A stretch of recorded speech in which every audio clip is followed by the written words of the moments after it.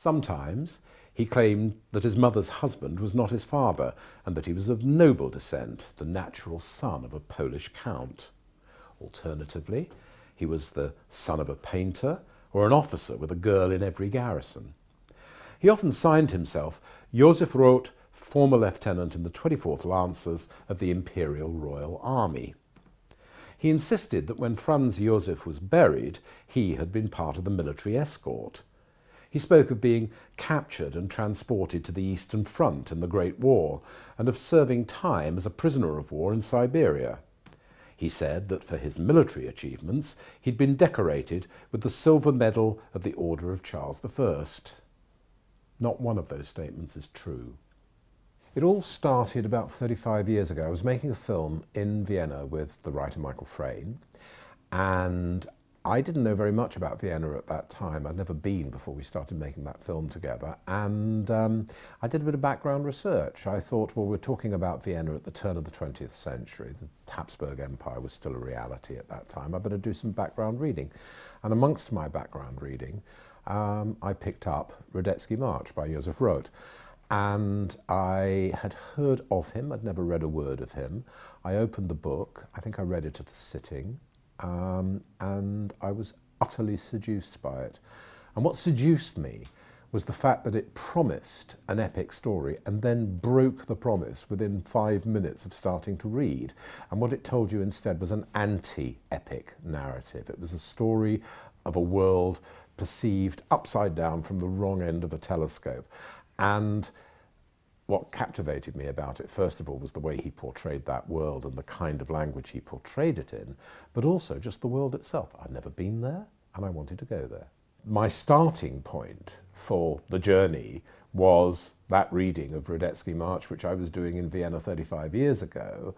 And so, in a way, what the book grew from was the same starting point, the idea of a world perceived through a particular sensibility at a particular time. The phrase that people use for it is psychogeography. In other words, it is the relationship between the inner world of Joseph Roth and the outer world that he inhabits. He indeed was an Austrian writer, but the Austria that he was born in is actually not Austria anymore. It's the Western Ukraine. It's part of what once was the Soviet Union.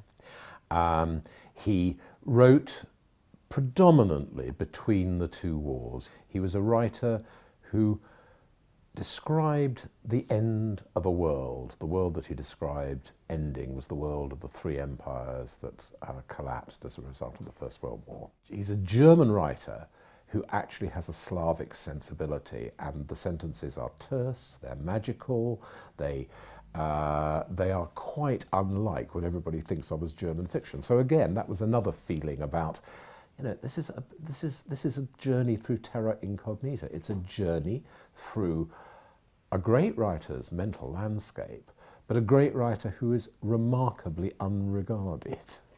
And I got that feel that all the lies, all the fabrications, all the fantasy, all the alternative worlds that he creates were really a reality to substitute for the real reality in which he had actually grown up. I mean, the book is called Wandering Jew because he was a Jew and he wandered. He was a Jew coming from a place that is of great significance to scholars of Jewish Hasidic Orthodox history.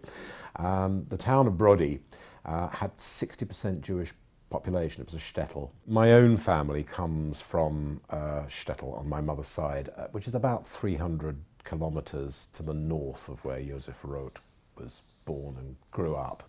So there is that connection with that shtetl world, if you like, that I know came from my grandparents, and therefore when I arrived in Joseph Roth's landscape, I had a sense in which I'd kind of already been there, or my DNA had already been there.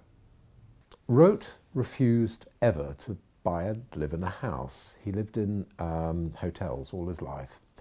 By the time he was in his mid-30s, his wife was already exhibiting the signs of the schizophrenia which ended with her incarceration in the Steinhof Mental Hospital, and then subsequently she died in the Holocaust when they wiped out Jewish mental patients. So his life started to disintegrate in a way personally from the beginning of the 1930s onwards, although he was actually very successful as a writer until the rise of the Nazis. He'd already prophesied what was going to happen to the German-speaking world as early as 1922 in his first novel. And what he saw was his prophecies being fulfilled, not just in Germany, but also in Russia as well. He visited Russia, again in the early years, early post-revolutionary years. He'd met Trotsky, or at least we think he'd met Trotsky. You never quite know with Joseph Roth whether these things actually happened or not. I spent most of my professional life in film and television, and the short film 60-minute format is a very natural one to me. But words have always mattered to me as well. I've worked with writers like Michael Frayn, so you know, the nature of the words matters. When I was asked to write this book, because of the fact that it's an essay, because of the fact that it's only 100 and something pages long, it enabled me to create not a, you know, cradle-to-grave biography, but something that could work in the same way as if I had been making a film on the subject, that could actually juxtapose past and present, that could juxtapose life and work in a way that wasn't plodding academically through it, but was actually giving you glimpses, flashes and so on, rather than a worked through solid narrative.